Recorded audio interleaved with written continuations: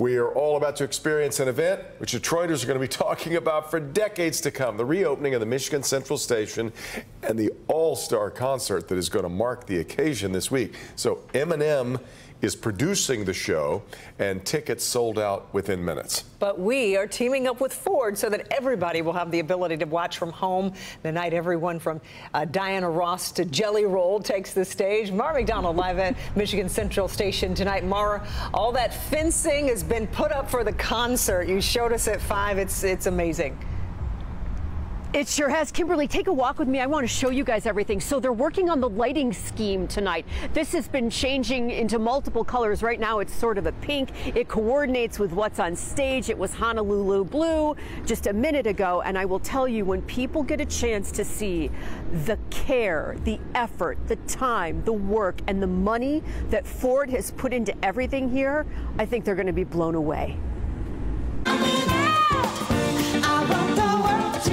The list of performers Ford has lined up for this event being produced by Eminem blew me away when I first saw it. Diana Ross, for starters, and so much more. Jack White, Jelly Roll, Big Sean, Melissa Etheridge.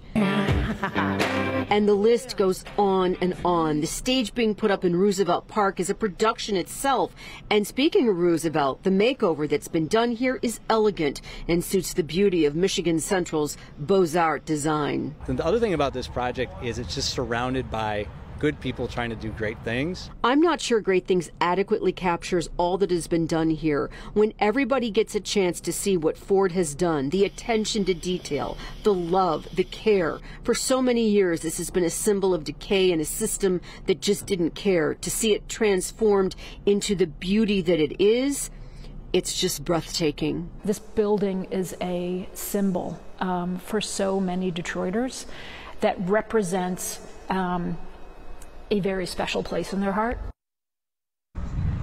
Back here live, I don't say this lightly. I really think that what is going to happen here on Thursday is going to be a seminal moment in Detroit history. I mean, you really feel that happening here. And something else to consider, everybody is going to be able to see what happens here on June 6th. That's because we are going to have a special before the concert even starts, but we're showing everything on all our channels, whether it's broadcast on Local 4, on Click on Detroit, or streaming on Local 4 Plus. It's an opportunity for everybody to be a part of what is promising to be an incredible day.